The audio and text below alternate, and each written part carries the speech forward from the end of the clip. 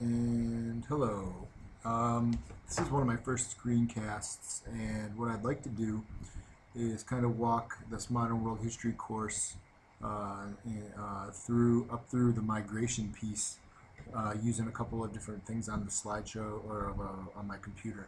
So I'm going to take you through a bunch of different resources that I put together to kind of help you develop these some understanding about migration. Now, one of the first things that we have to do to consider ideas about migration is understand that people only up until recently have really been moving around. What we find is that prior to the modern world, the real big movers were religious missionaries,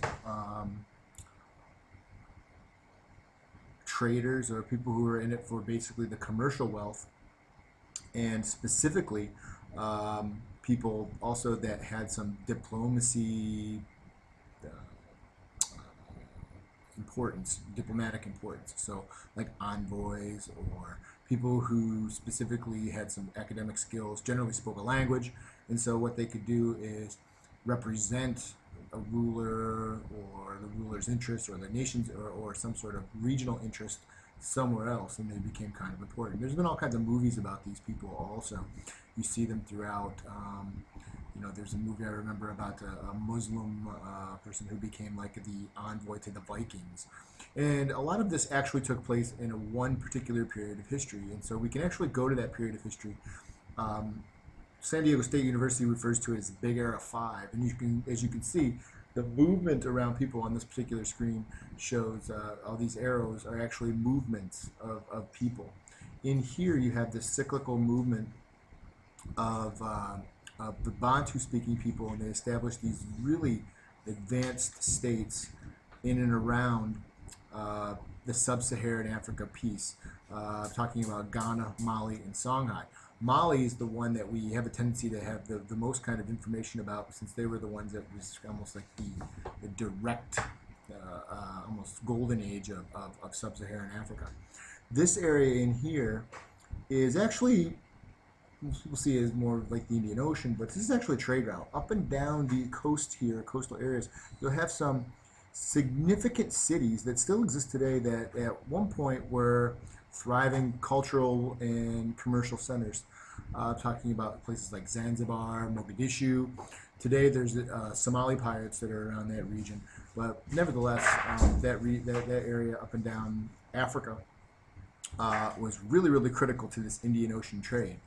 On this side that kind of links the two, and you'll really see that what really will create the modern world is when you can link all of these specific arrows. So we got this European commercial activity here, movement, or what they call regional patterns of unity, movement of ideas, movement of products, a lot of it driven by money.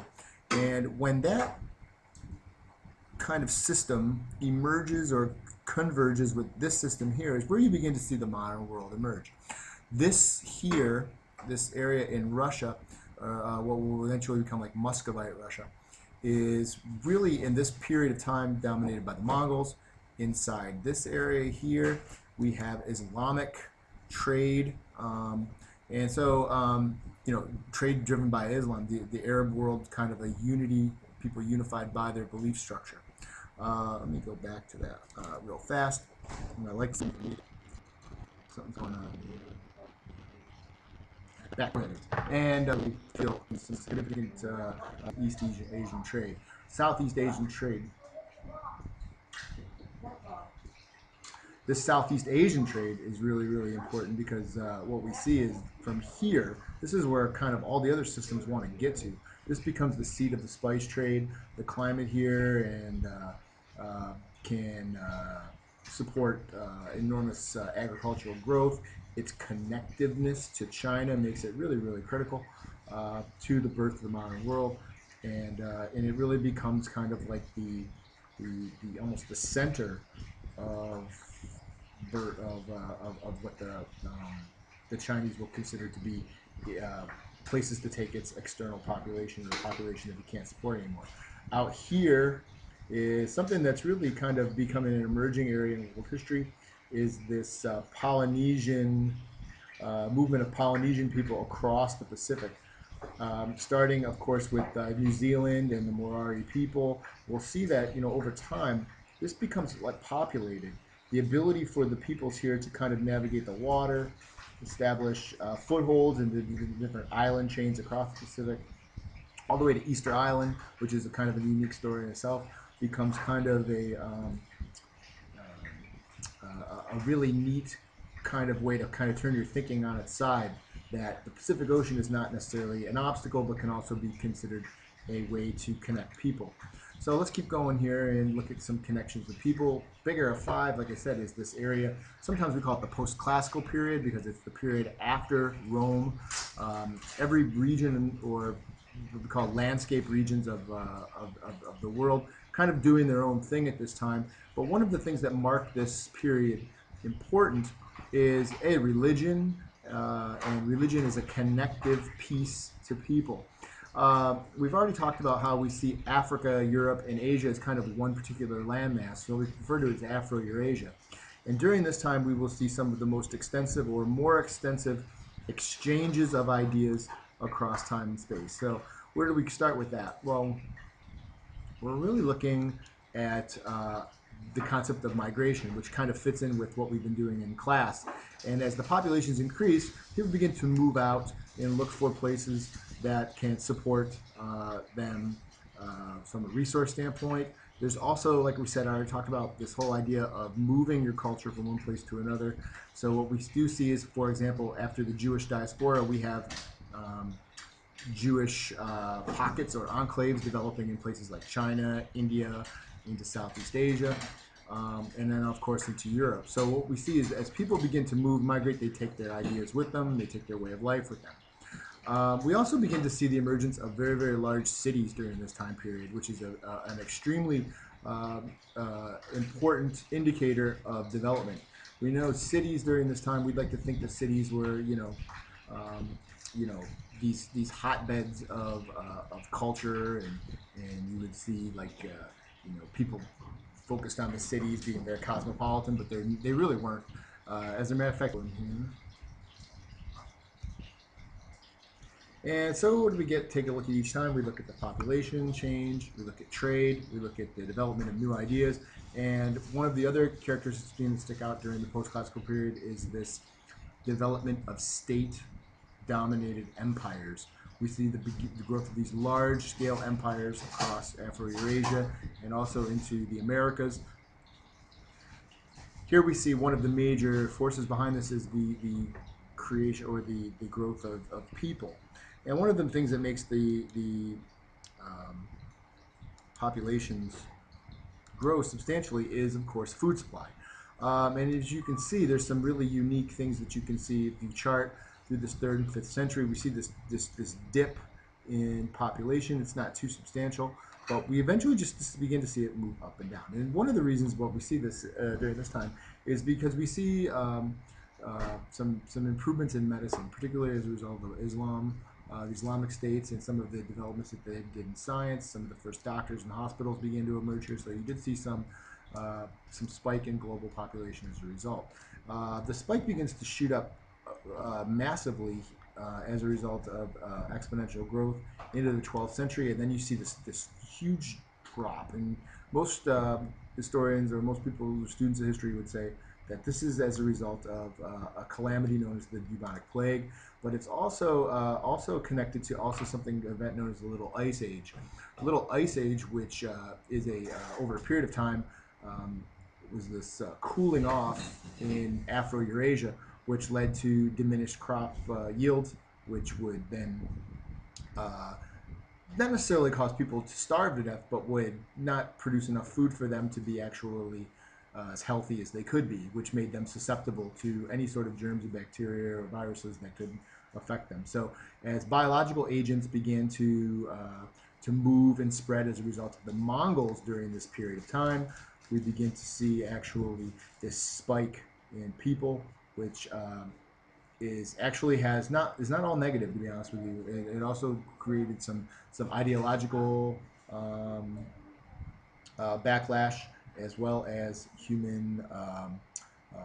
What I think is kind of interesting is is a general reinterpretation of human labor. When you don't have enough people to work.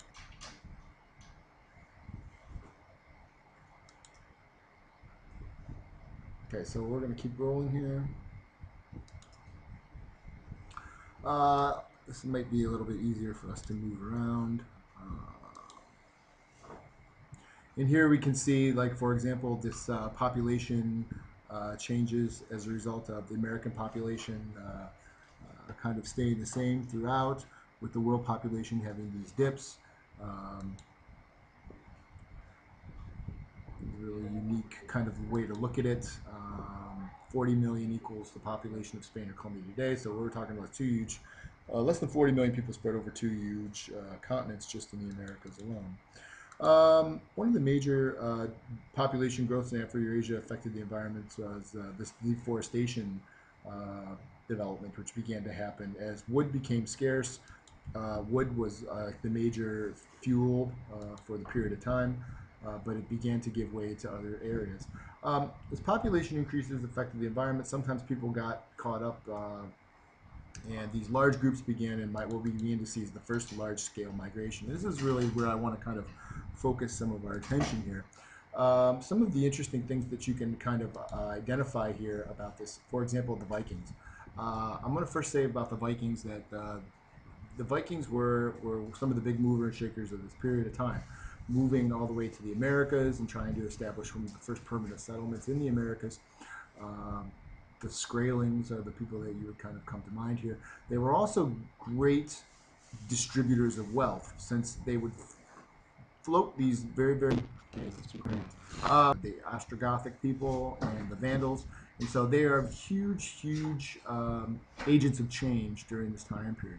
The Mongols, coming out of Asia, the steppe people, as they were called, some of the first, they were very skilled horsemen, very skilled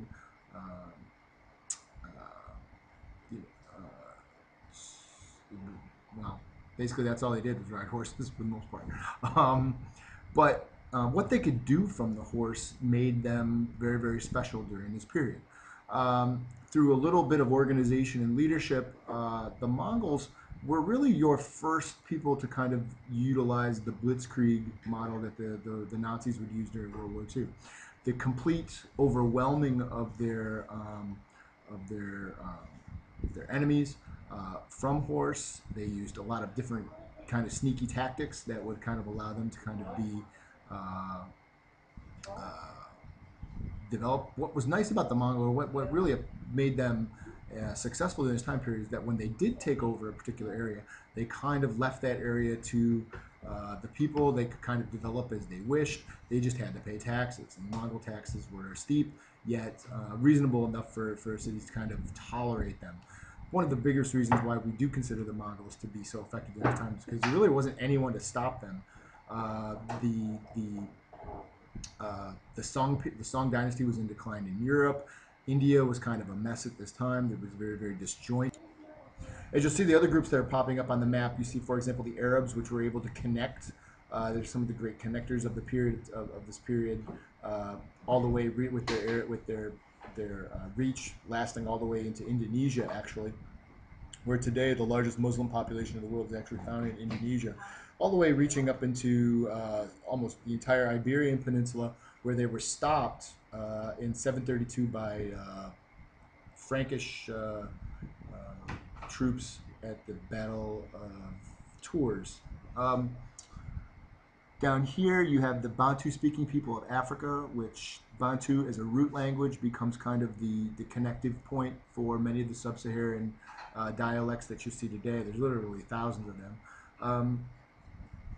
Whereas Chinese migration, specifically moving in and around Southeast Asia into Vietnam, where they established tributary states that the Chinese would send these small pockets of its people there and kind of settle and be kind of a presence there. So as you see, there's significant amount of movement during this time period, and this is where I would kind of focus my attention and energy, is this type of migration through this period, because it kind of creates the modern world that you would see today.